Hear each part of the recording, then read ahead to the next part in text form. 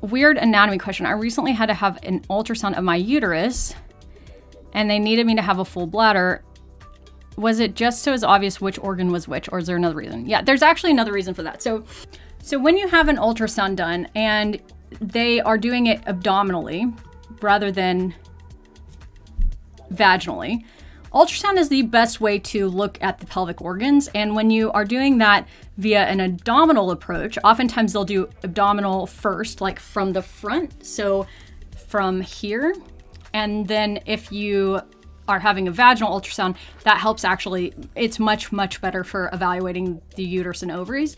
But the reason they want you to have a full bladder particularly when they're doing the abdominal approach, is because of the way that ultrasound works. It helps to allow a clearer picture of the uterus by going through the bladder, both by when the bladder is a little bit more full. If you have an anteverted uterus or a forward tilted uterus like this, it pushes it back into a better midline position. And it's just the way that ultrasound works makes it clearer. We would know which organ was which because they don't look the same. When you have an ultrasound done, let's see.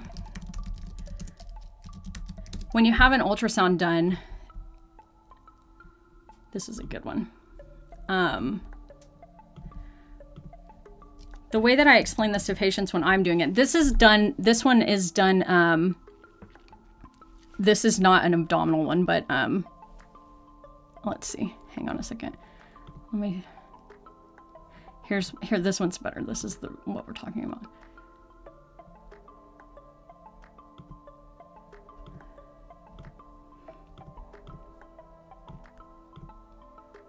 So this is a vaginal ultrasound. So these are the pictures that you would get in a vaginal ultrasound. We're gonna have an ad in 2 minutes. So if you're here and you're going to ad, if you'd like to subscribe so you don't get ads, that's great. You can subscribe for free with the Twitch Prime or for a monthly subscription, or I'll try not to do anything while you're away on your ad so that when you come back, we're still talking about the same thing.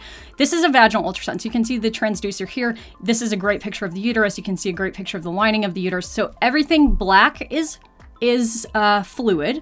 There's not a lot of fluid in this photo. Gray is tissue, and if there were bones, it would be bright white. So when you look at it here with a different image, where did that picture go? Okay, this is an abdominal ultrasound, and you can see how it's not really as good for seeing like the contours of the uterus, right? But sometimes there's reasons that we don't want to do a vaginal ultrasound. Someone doesn't want one. It's a child. Things that you wouldn't be able to do one, and you still want to get good pictures. So the full bladder here allows for a better image of the uterus, but this is a great picture because you can see everything black is fluid and gray is tissue. You can still see the delineation of things. This isn't bone, it's just they have their contrast turned up quite a bit, but gray is tissue here. So this is the outside lining of the uterus, this is the cervix, and this is the vagina to cervix to uterine lining. So right here where I'm tracing right now, that's the uterine lining. So you would be measuring that for how thick the uterine lining is, which is relevant to fertility things, which is relevant to people if you have a polyp. Sometimes in postmenopausal people, you would want to know their uterine lining thickness for various reasons. And then here, what they've called the pouch of Douglas, which I don't like that we have all of these men's names that we name body parts after. So we call it the posterior cul-de-sac, which is the space in the pelvis, like inside your abdomen behind the uterus. The reason that's relevant is because if there's free fluid from a ruptured cyst or something, then you'd be able to see the fluid there. So that is why a full bladder helps for a abdominal ultrasound. It just gives us better pictures. But this is a really good example of why a vaginal ultrasound is superior, because see how much easier it is to see all those things I just showed you. Ad break in 30 seconds. We're just going to keep talking on this, but so you can see the lining, the outside lining of the uterus really well. You can see the cervix really well. You can see the stripe, the endometrial stripe really well. You can measure it really easily. So it's much, much easier to see via vaginal ultrasound. Here's another one. You can see that uterine lining is super thin. This would be what you would expect it to look like if somebody was postmenopausal. This is called a trilaminar stripe. So this would be somebody who has recently ovulated or is going to ovulate soon. So see how the stripe has like 3 very distinct layers that you can see?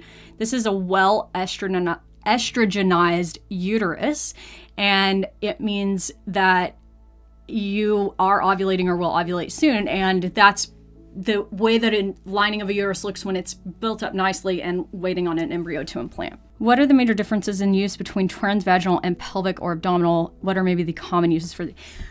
There is no superior use of an abdominal pelvic ultrasound for looking at the uterus, tubes, or ovaries unless you have a really massive cyst that extends well out of the pelvis. The only reason that it's ever helpful to do it abdominally is in somebody who is really not a good candidate for a vaginal ultrasound. So a child or somebody who is really postmenopausal, and that's just going to be very painful. It's not painful in everybody postmenopausal. Somebody who just doesn't want that. But in the absence of a really mitigating factor, if vaginal ultrasound is always going to be superior for looking at a non-pregnant or very early pregnant uterus, tubes, or ovaries.